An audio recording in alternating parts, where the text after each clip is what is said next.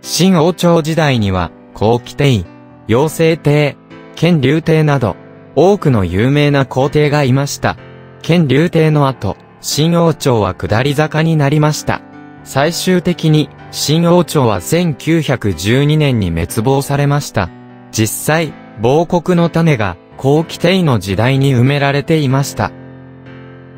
古代から現在に至るまで、肺結核、天然痘、マラリアなど、現代で治癒可能な多くの病気は、古代では不治であり、古代にひどい風邪でさえ、人々を殺した可能性があります。清の歴史によると、清王朝の入管した10人の皇帝のうち4人は、天然痘に感染されました。順治帝の風林は、清王朝の入管後の最初の皇帝でした。順治帝の死については、常に多くの意見がありましたが、中国の歴史家は、順治が天然痘で死んだことを比較的に同意しています。順治帝の後継者の康熙は、子供の頃、天然痘と関係がありました。もちろん、彼は、アダム・シャールというドイツの宣教師に感謝しなければなりません。アダム・シャールは、ドイツのケルンの貴族の家庭で生まれました。子供の頃から、科学と神学の二重教育を受け、最終的には、プロの宣教師になりました。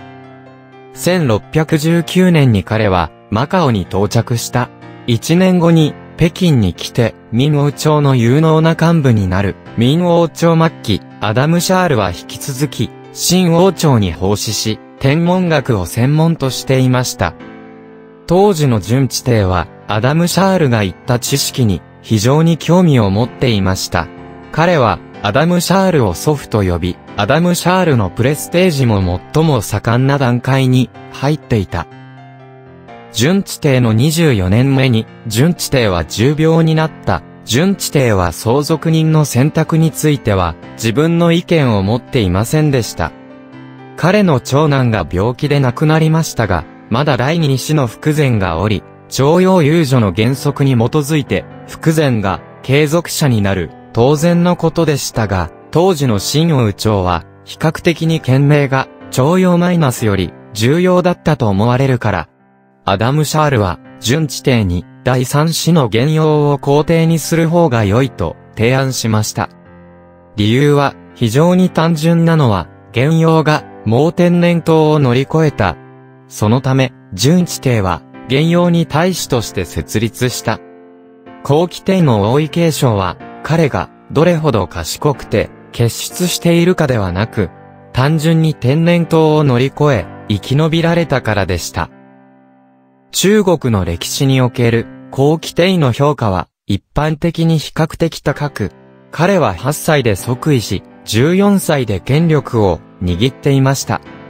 16歳で謙信を打ち砕く、青年後、国内の反清勢力の三藩を一掃し、台湾を統一し、ロシア帝国を追放し、幕北を征討しました。康熙帝の功績のおかげで、康熙帝と乾隆帝盛世、さらに、清王朝全体の繁栄の基礎をほぼ築きました。残念ながら、康熙帝が、個人的に、順ガを征討した時、平民と同じように、彼は、当時の深刻な病気であるマラリアにかかられました。マラリアは、当時では、ほとんど不治でした。彼は、下痢だけでなく、全身が熱くて、震えていました。宮廷の侍医は、康熙帝の病状を見て、途方に暮れていた。結局、康熙帝は、工事を出し、天下で、彼の病気を治療できる有名な医者を探していました。この時、皇帝の工事を取り裂いた二人が現れましたが、二人とも、宣教師でした。彼らは、惑神と、長生と呼ばれていました。当時マラリアはすでにヨーロッパで、治療法があった。この薬は、キニーネです。しかし、このような西洋医学に直面して、当時の宮廷の侍医は、全く安心できなかった。このような状況で、康熙帝はあえて、服用しなかったので、マラリアにかかっている人を何人か見つけて、試してみたところ、効果はとても良かったから、康熙帝は安堵し、服用後すぐに回復しました。この二人の宣教師に対面して、康熙帝は感謝の気持ちでいっぱいになり、再び彼らに報いました。彼らと話をする過程で、宣教師は康熙帝に、数学、天文学、西洋医学、先端技術などの様々な知識を紹介しました。それは康熙帝の目を開いた。康熙帝もこれらのことに非常に興味を持っていましたが、意外と学び中に実際にそんな命令を出しました。これらの知識は清王朝の諸侯と大臣によってのみ学ぶことができ、民間に広がることを禁止します。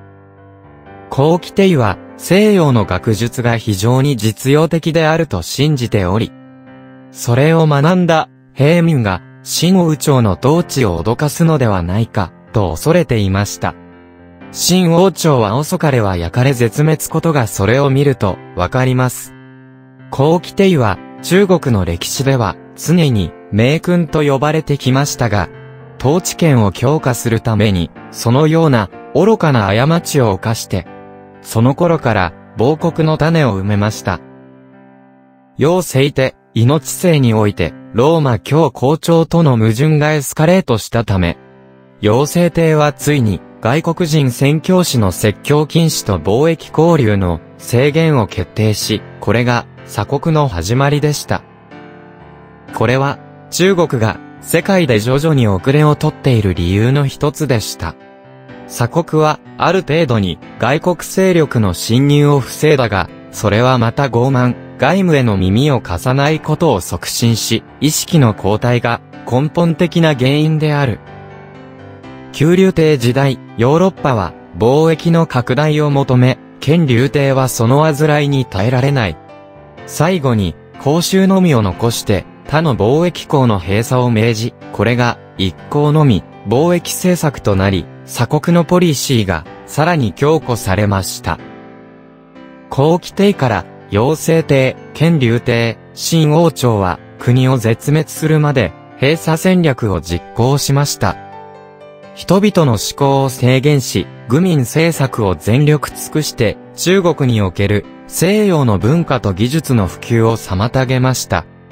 一方、同時期の欧米諸国は自由を奨励し、人々の知恵を開拓し、歴史を変えた多くの科学者が生まれました。